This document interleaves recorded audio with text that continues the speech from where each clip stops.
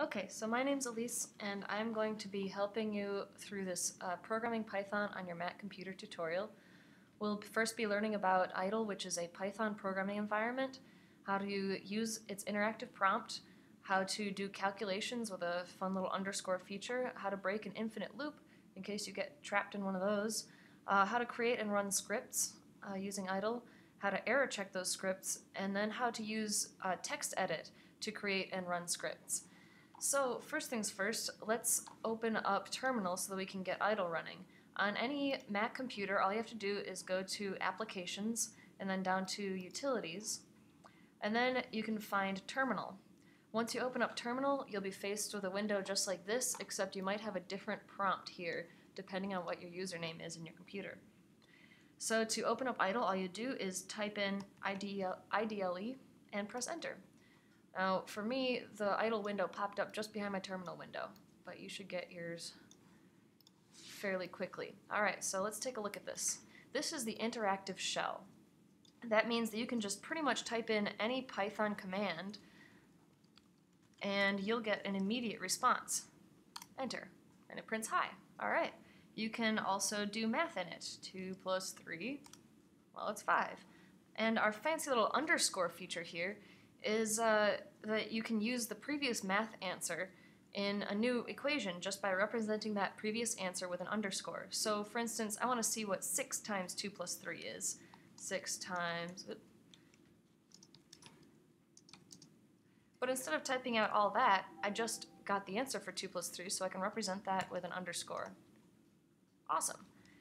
If you've noticed, the text is colored in different ways depending on exactly what is typed in, and that's the usefulness of using a programming environment like this one. You've got green for strings, you've got orange for commands, and you've got blue for your output. So that's a very useful feature. You can see exactly what you're typing and what the program is going to do with it, what kind of data it assumes that is. You can also use the interactive shell to assign variables. For instance, my variable named v is 3 times 4. Well, it doesn't show me what the answer to that is because instead of giving me an output, it just assigned the output to that variable v. So I can see what the variable is by hitting enter after entering v, and it's 12, as expected. I can also enter in loops in this shell. For instance, for I in range 3, automatically indents for me, which is really nice. I can say print I. Well, and then I get out of it by clicking enter once more. Nice, and it shows me the output right away. But what happens if I get into an infinite loop? For instance, if I say, while 1 is greater than 0, purpose equals wasting time. If I click enter on this, it's going to run that loop and keep running the loop and keep running the loop, and I can't do anything else while it's running, and in fact I might be a little bit scared about computer memory if I didn't know what this loop was doing. So to get out of it, all I have to do is click and hold Control and then hit C. Control C, that gives it a keyboard interrupt and it just stops whatever is being run in that interpreting environment. That's super useful. Control C stops an infinite loop. Okay, so we've just got done with a bunch of this stuff. We've got the idle terminal, we've got the interactive prompt, the underscore, breaking an infinite loop. So now something else you can do with idle is you can create scripts, which are just files that store lines and lines of commands that all are executed at once. So instead of having to type it all in here, you can just create a script and save it, and then edit it and save it, and run it over and over again. Let's do that. We're going to go up to File, New Window, and here's our script window. So it's just like creating a text document in TextEdit or Word.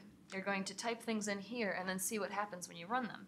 For instance, we can type in print howdy doody world. Alright, so that's a full and complete command. We could have either entered this into the interactive shell, or we can give Python this whole file as an input and see what it gives us. So let's save that. I'm going to call it testing.py. That's very important. That means that it's a Python file, not a text file. Testing.py, so that the computer will read it as a Python execution file. We'll save it. Oop, looks like I already have one. I don't care, I'll replace it. Alright, now that we've saved it, we can run it. We'll go up here to Run and click Run Module. There's also a keyboard shortcut, F5.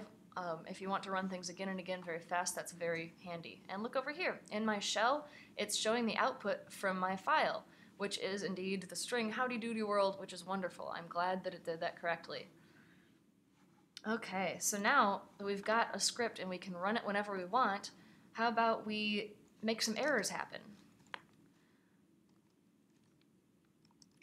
Alright, so in this case, what I did was I indented it without giving it a reason for the indentation. If you're familiar with Python at all, you know that an indentation means that you're entering a text block. You're entering a special block.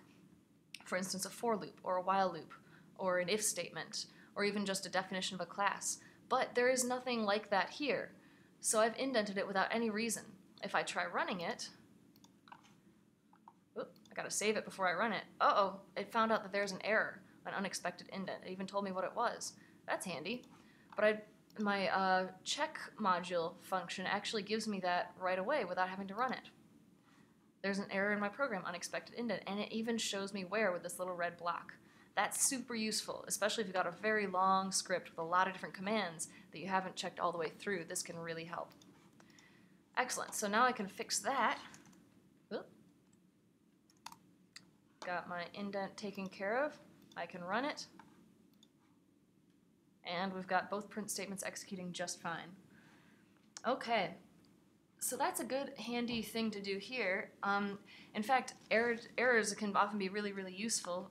Let's see, if I enter x, a variable that has not been defined before, and press enter, this error tells me exactly why this is not okay. There's a name error, x is not defined. All right, so now we know that we have to define x before using it.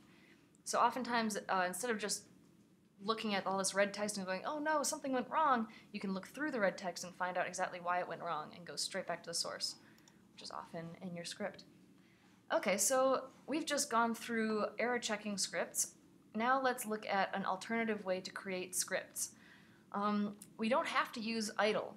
Although it's a very handy resource, sometimes either you don't have it or you don't like it, or you just want to do the most basic thing possible, which is using a text editor and running your commands from terminal. Gives you a lot of power that way. So let's get out of idle and let's use TextEdit to create a script. Now, currently TextEdit, my Mac text editor, is being fancy and giving me a rich text format, but I want to make that into a plain text so that it doesn't save any confusing formatting issues. All right, just plain text. Oh, and I want to take care of a couple of substitutions as well. Oh, good. There's no strange substitutions going on. Okay, so using this text editor, I can create a simple file such as print. Whee! There's my file. I'm going to save that as, again, testing1.py. I'm going to put that on my desktop. Again, .py is very important, and it's also very important to know where you're saving it. You're going to have to go and actually find this file instead of just clicking a button to help it run. So, save your file as a py and know where you saved it. Okay, now we can't click TextEdit run script because TextEdit is not a programming environment. It just changes text files around. We created a programming file, but in order to run it, we're going to have to go back to terminal. How handy that we already have it open. Okay, now terminal is actually just like Finder in a way, because you can navigate through all your folders and files. So right now, terminal is in users airlab 4. That's where this is. That's what this prompt means. And right here, Finder is in airlab 4. I can use a couple of commands to navigate around terminal. ls shows me all the different files and folders I have in this folder. All right, so the one I want to go to is desktop. So I can say cd, change directory, desktop. And now I'm in desktop airlab 4. Hooray. And that's where I saved my testing.py file. So now that I'm in that folder, I can say Python run testing1.py. That's what that command means. Python testing1.py. That means run that file, see what it does. And it prints, whee, just like I wanted it to. Wonderful. So that's just like using idle, except you're using your direct computer command system, and you're just editing files with a simple text editor, which every computer should have. So now that you know all of these things, I hope you feel much more elucidated. If you have any questions, of course, call us up at the Air Lab. Thanks for listening.